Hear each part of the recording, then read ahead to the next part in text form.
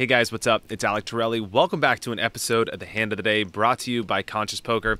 This hand comes from the Triton Super High Roller 1 million pound buy-in, the biggest tournament in poker history, and we, my friends, are at the final table. Coming right up on the Hand of the Day.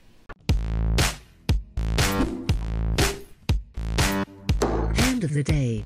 Before we jump into the video, if you're new to this channel, Conscious Poker is the best place to take your poker game to the next level. We release new strategy videos every week, Ask Me Anythings, I do Ask Alec episodes, all sorts of fun stuff. So be sure to hit that like or subscribe button and turn on notifications so you're always alerted when a new video comes and you never miss one.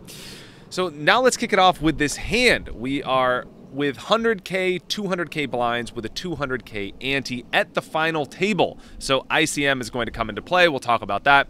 But this hand kicks off with Vivek Rajkumar, a great high-stakes tournament player, opens on the button to 450,000 with the big stack. You can see here he has 18 million chips. So his range for opening, especially with shorter stacks, Perkins and Chidwick in the blinds, is going to be much wider than what is standard here. Remember, in tournaments, you want to leverage your stack size. So when you're the bigger stack, you can afford to apply a lot more pressure because the additional chips you have are worth less than the previous chips.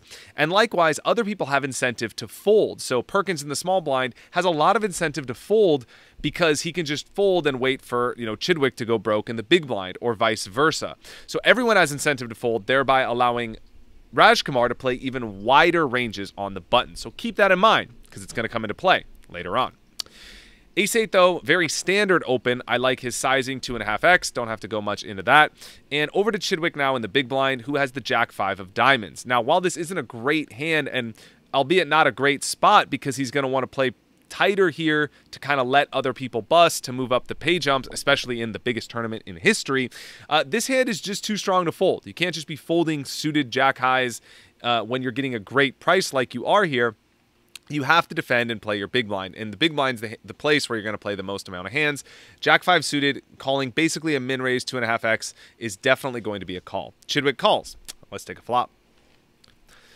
With a pot of 1.2 million, the flop comes down Jack 9-4 Rainbow. Chidwick checks, which is super standard here. I think he's pretty much never going to have a leading range, so he's going to check 100% of the time. And over to Rajkumar, who has to decide whether he wants to merge his range and bet with this ace high or just check and take it to showdown. And I get a lot of people asking me, what do you do with these marginal types of hands on flops like these? And the answer is, it depends. If you look at what some of the solvers are saying, they adopt what's called a mixed strategy, meaning sometimes they bet with these types of hands and sometimes they check. And I know that's not the answer you're looking for, but if you always do one thing, you're going to be too predictable, and that sort of makes sense intuitively. I think in this spot, I would probably just lean towards a check because even if you do bet and your opponent calls and he has a worse hand than you, like a gut shot or whatever, you're still not going to win this hand at showdown. The turn's going to go check, check, and then he's going to bluff the river, and you're not going to win. So it's kind of like the one-and-done strategy isn't great on this board. I guess the case for betting here, and I like to kind of look at it both ways to evaluate both options, is you could get called by some worse hands, right? You could bet and still technically get called by a queen high, a king high, or a worse ace high. And maybe you win at showdown against those hands too if they don't decide to turn it into a bluff. One thing I will say, though, is if you do decide to bet this board, you're going to want to choose a very small sizing. You just want to deny equity from hands that could bluff you on the turn. Another good reason for betting is that you take away the opportunity for a hand like 7-6 to just bluff you off your hand on the turn. And you also want to allow your opponent to call with potentially a worse hand, and a small size accomplishes both of those things. So I like this decision to bet 300,000 from Rajkumar. It's a good bet, a fourth of the pot. Over to Chidwick now, who has a super clear call. Top pair, never going to fold this hand. One play you could actually opt for here is raising, given that his stack size is so small. He could actually mix in a check raise here for value. Check raising here with this hand, balancing that out with some bluffs, maybe some like king 10s that want to check raise, maybe a hand like 10-7 that wants to check raise, maybe 8-7 that wants to check raise, maybe just a stone bluff like queen 8 that wants to check raise as well. You can mix in some top pairs and then have your opponent shove with his draw or a 9 or whatever it is, and then call with this hand. So if you do decide to check raise here, it's because you want to play for stacks. I guess I'm okay with that line. It's a little bit higher variance, and maybe with shorter stacks behind you, you prefer to take a lower variance line and opt to check call. Chidwick agrees. He opts to call. Well, let's take a turn. Turn comes a queen of spades, which is a terrible card for Chidwick. It's really brutal to have an overcard come here, but he opts to check, which is very standard. I think he's going to be checking this turn almost always, but especially when a card comes that's worse for his range than it is for his opponent's, he has a very clear check. He opts to check here, and over to Vivek, who has to decide whether he wants to really turn his hand into a bluff and go for it, or just give up this pot. Now, typically here, if you do bet the ace-8 on the flop, you want to potentially bluff on turns that help your hand. The only really good turns that help you are queens, 10s, and 7s. But I like the queen the most as a bluff because this card favors your range the most, meaning it's easier for the button to have a queen than it is for the big blind to have a queen. So I like this decision to bet here from Vivek. If you're going to decide to bluff with his hand, if you're going to bet the flop with his hand, you kind of have to accept that there's going to be certain situations where you realize your hand is no good because you got called, and then you turn your hand into a bluff. This bet on the turn by Vivek really puts Chidwick's entire range in a really tough spot. Even if Chidwick has one of the better hands he can have, like he does here, a jack, which is top pair, he's only beating a bluff here on the turn when his opponent bets again. So his opponent's repping, you know, 2 pair, a top pair, maybe a stronger jack, a straight.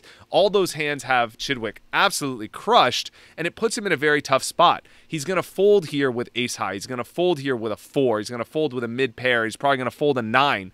So I like this bet from Vivek, and I think it actually does accomplish quite a bit.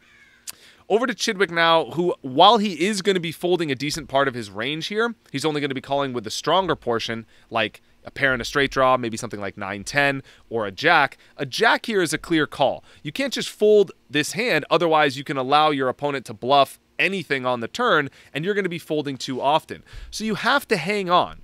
You have to stick around with some part of your range, even though the situation is not good for you.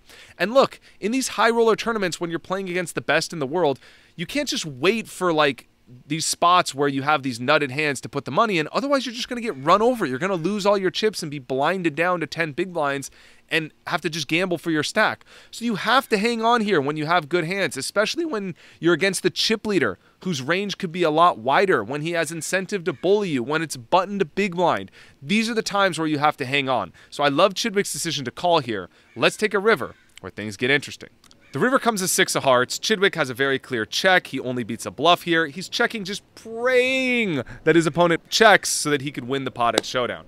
But of course, over to Vivek now, who has a tough decision. I mean, he bet this turn, hoping his opponent folded some mid-pair, ace-high types of hands. His opponent called again. It's likely his opponent has maybe a strong hand that's trapping. He could have some nutted hands here, like queen-jack or queen-9 or maybe even jack-9, 10-8, king-10. But a lot of his range is going to be these one-pair or combo draw type hands, like 10-9, jack-10, jack-8, 9-8. Those types of hands that are all just essentially bluff catchers.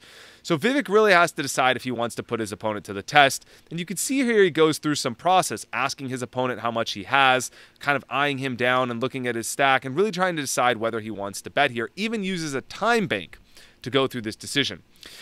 In the end, he opts to bet here, and I like his decision to jam. If you're going to bet here, you need your opponent to fold. You're putting him to the test. You're also not representing a lot of hands here when you bet as Vivek. You're not going to bet this river for any size with a hand like Jack-10, right? Even King-Jack is not going to bet here. So the mere decision for Vivek to bet this river means he has a queen, like Ace-Queen, King-Queen, or better. Otherwise, he's bluffing. And whenever your range is polar, meaning it's weighted towards really, really strong hands or air, you want to bet bigger and make it very difficult for your opponent to call you. So I love this decision to go all in. And let's face it, even if Chidwick thinks Vivek could be bluffing, it's his entire tournament life, and he has ICM to consider here. In other words, he can fold and potentially let Big Al with 2.8 million or Perkins with 2.2 million bust before him and move up the pay jump 1 or 2 spots, which is huge. So I love this play from Vivek. If it was a cash game, I think it's a little bit easier for your opponent to just hero call you here because a lot of the draws missed. But in a tournament, even if they think you're bluffing, they have so much incentive to fold because their chips aren't worth the dollar value they represent. And preserving your stack is so important. So I love this bet from Vivek. He has extra chips. He can afford it, putting max pressure on Chidwick. Over to Chidwick now, who realizes this is an impossible spot, throws in all of his time banks at once because there is so much to consider here. The first thing I would look at here from Chidwick is just a read on my opponent. And here's where I think that we could potentially pick something up. I think Vivek, when he asks him how much he has, potentially a sign of weakness. If you had the nuts, a really strong hand, you wouldn't really care. You just kind of eye their stack and realize it's about a pot-sized bet, and you just bet or you put it in. When he asks him how much he has and he kind of looks at him here, I feel like it's weakness and he's trying to get a read. He also glances at him again before he makes his decision, looking at him to, I feel like, trying to get a read, which to me is a sign of weakness. So if I'm Chidwick, I'm playing live poker at the highest level, at the final table of the biggest tournament in history, my opponent goes all in, I'm going to try and look for some live exploitative read because it's hard, even for the best in the world, not to give away that little something. From a game theory standpoint, though, you're typically going to want to call here with the top portion of your range, especially when there's ICM to consider and you could fold and potentially move up the pay jump. You're going to want to be a little bit tighter in these spots and potentially even fold these weaker jacks and only call with hands that are a little bit better, like maybe a queen high type hand that floated the flop, like queen 10, queen 8. Obviously, two pair, a straight, a set are all going to call. So Chidwick really has to evaluate where he's at in his range. In other words, if he looks at all the hands he can have that call the flop, call the turn, where does Jack 5 fall? Well, it's kind of in the middle / bottom, right? He could have some worse hands like 10-9 or like 9-8, but really this is kind of near the bottom. Like his weaker jacks are the worst type of hands he can have.